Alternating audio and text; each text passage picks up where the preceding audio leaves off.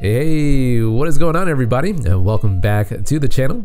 I hope you're having a nice couple of days for the start of 2019, and I also hope you're ready to learn a little bit more about our Draw Something series application right over here on the right and left side.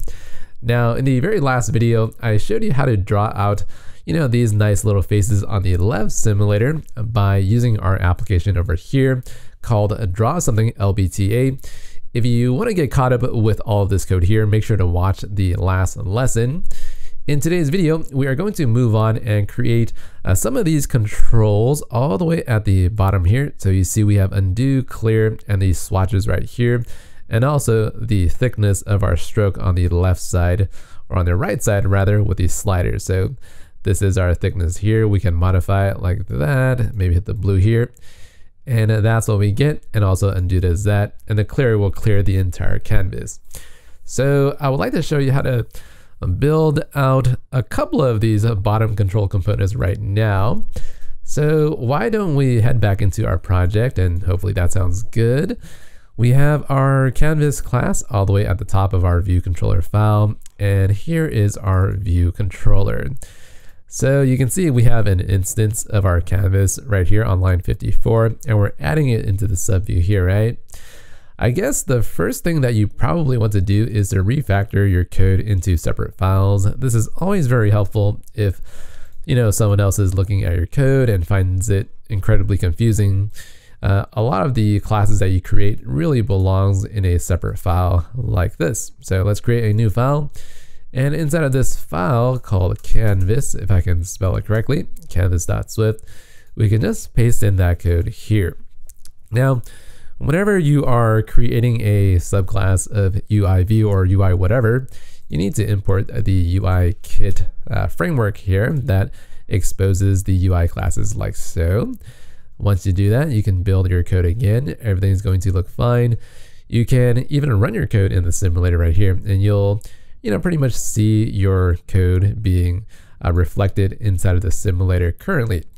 So it's a nice idea to clean up your code so that it's easier to maintain in the future if you have these groups like this. It's just a slight modification that I like to introduce inside of my projects to keep myself sane as well. So we have our controller, we have our views, and the next thing I would like to do is to clean up this ViewController file just a little bit. And inside of view.load, you have a lot of view add subview code and setting up the frame like this. And it turns out you don't exactly need to do this if you don't want to. So for a ViewController, it comes with a default white view object, and you can actually override the load view function and provide your own custom view inside of here. So what I mean is you can set the ViewController's view directly to your canvas if you wanted to do that. And once you do that, you don't need to use the add subview, and you don't need to set the frame on the canvas either. What that's going to allow you to do is to set the ViewController's view to be the canvas directly. So here is our canvas object. Okay, so that's a couple of things that you can do to make your code a little bit cleaner, so you don't really need these two lines anymore. And if you wanted to get rid of the background color of white, you can do that as well if you override the initializer for your canvas, but maybe I'll leave that for another lesson. All right, so our code is cleaned up right now, which makes it a lot easier to add some of the controls down here, such as the undo button and also the clear. So hopefully that sounds good. Why don't we start off with the undo button on the bottom left, which is a lot easier to implement than you would probably think here. And the first thing you need to do is to create an undo button, and we will always create things in code because it's a lot straightforward to do this compared to the storyboard, which involves a lot of dragging and dropping, which becomes a lot more confusing for a simple lesson like this. And the way you create your controls programmatically is to create a button like this, set it equal to this anonymous closure is what I'll call it, with these two braces. These two parentheses will execute your closure. And you get your button to be equal to this undo button here. Now the button has a lot of different things that you can do, such as setting the title on it, I'm not sure if I should really explain this anymore because I've gone through this quite a few times. And this stuff is pretty easy to, just read the code and you pretty much get what's going on. I'm going to set this guy equal to bold system font of 14. Okay, now that is looking quite good. I like where the code is going. And let me try to create the clear button as well. So clear button, and instead of here, we just say clear. Okay, those are my two buttons. And now what I would like to do is to add these two buttons into my view. And again, a lot of different ways to execute the drawing of your application. One of the easiest ways to lay things out horizontally in iOS is to use something called a stack view. And the stack view can lay things out vertically as well, but by default, it lays it out horizontally. The way we're going to lay it out is to go back into our view.load and perform some more custom drawing here. And what do I mean? Well, let's create our stack view. And the stack view has a constructor called arrange subviews, which takes an array of views. And this is pretty straightforward. We are going to introduce our undo button, hit a comma, and also our clear button. Just like that, pretty simple. Now what I would like to do is to say view to add subview of our stack view. Now, if you try to run this right, you don't really get anything inside of your code until you specify some kind of frame on it. So let me just show you what I mean by saying 0, 0, and 200, and maybe 100. And we'll see what this is going to draw inside of our canvas view. And we are going to execute the code. We see our undo button here and our clear button here. We can draw on our canvas. So that's how you lay out things in iOS. Hopefully this is pretty straightforward. We're just setting a simple frame on our stack view up here. Now let's kind of move on to laying this out with a little bit more intelligence here, right? We don't want to deal with these hard-coded values of 200 and 100. And we're going to use auto layout to accomplish this task. The easiest way of doing this is to start typing out some auto layout anchors, such as the leading anchor, which is the left side. You can constrain it equal to something here. And why don't we just do this manually for now? We're going to constrain it to the view's leading anchor is active equals to true. Stack view dot bottom anchor, and constrain this to the safe area guide on the bottom. So I'm going to use the safe area guide bottom anchor is active equals to true. And a stack view dot trailing anchor, which is the right side. We're going to constrain this to the view's trailing anchor, just like that. And let's just try to run this again. But basically what's going on is we're going to clamp the left of the stack view on the left here, on the right there, and on the bottom right above the bottom safe area guide. Now you don't see anything inside of your canvas or your view controller because stack view really needs to set this property, translates whatever this property is called, auto resizing mask into constraints, right? A really hard term to actually say while you're recording a video. But once you set this guy actually equal to false, it's going to help you use these auto layout anchors instead of the standard frame and rex. And once you do that, you have your undo button right here and also the clear button down below. Something else that you can do with your stack view is to make the distribution, dot fill equally.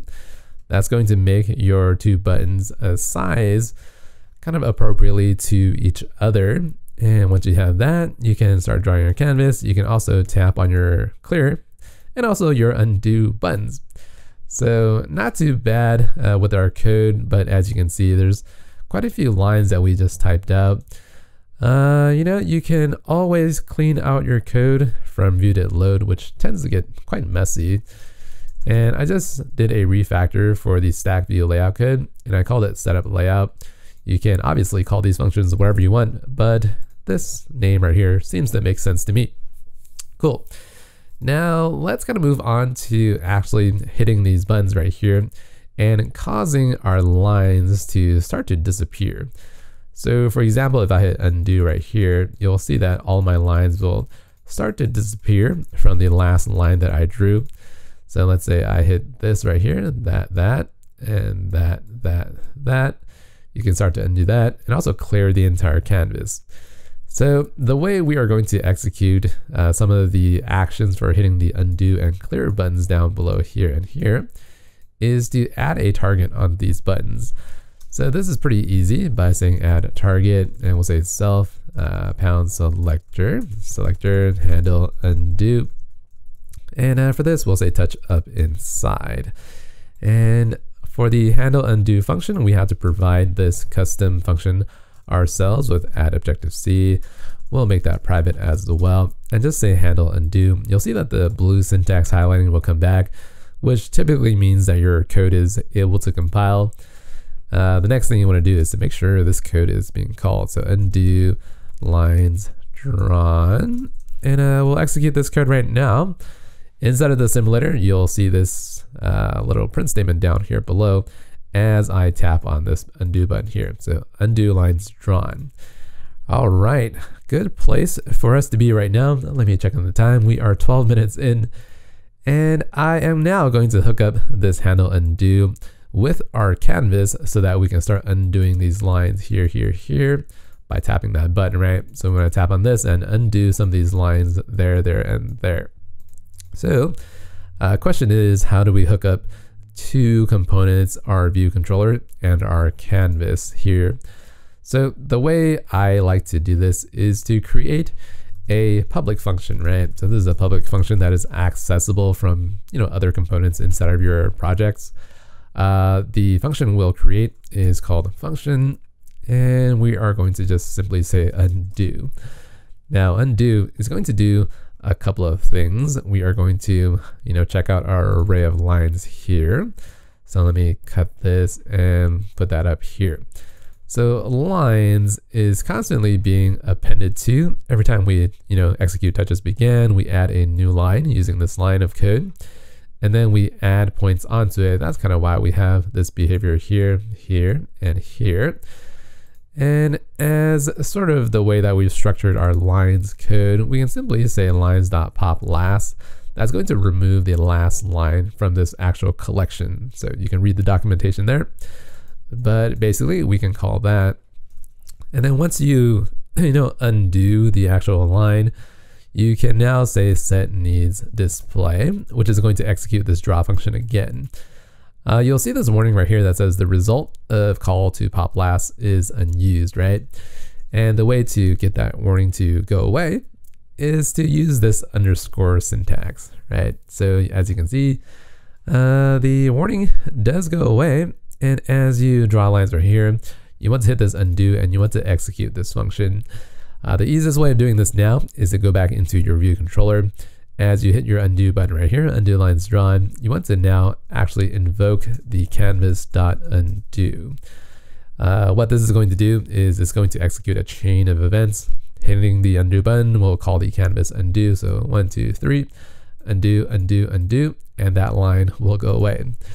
The next thing you probably want to do is to now talk about how you actually clear everything inside of your canvas. And as you can probably tell, this is pretty similar to what we've done right here.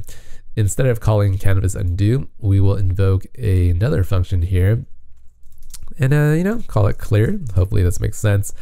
And lines has another function called remove all, removes all elements from your collection. Hopefully that's pretty self-explanatory, right? A lot of times when I'm reading the documentation, sometimes it makes sense and sometimes it doesn't. So, make sure to read it to at least give it a chance. Let's kind of go on and go to ViewController.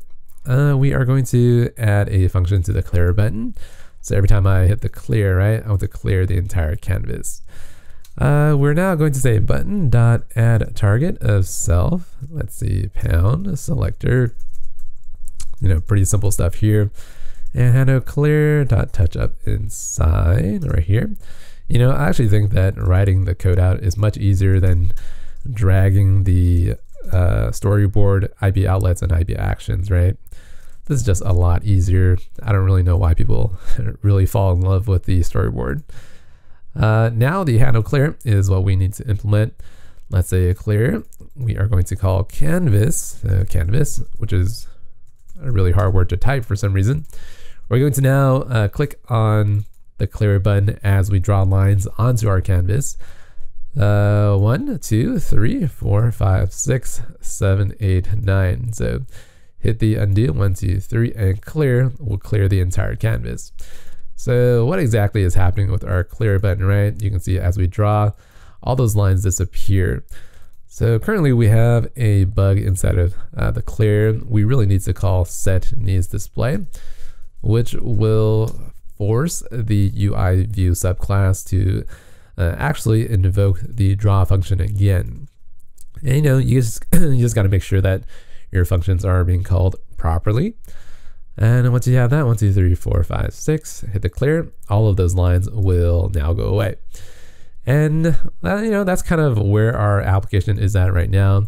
One question that you might be having is, why exactly do we want to make these functions of undo and clear when instead of your view controller, whenever you are hitting the undo right here, undo and handle the clear, you might be asking, well, why don't we just simply call something like canvas.lines.remove all, and then also say canvas.set needs display.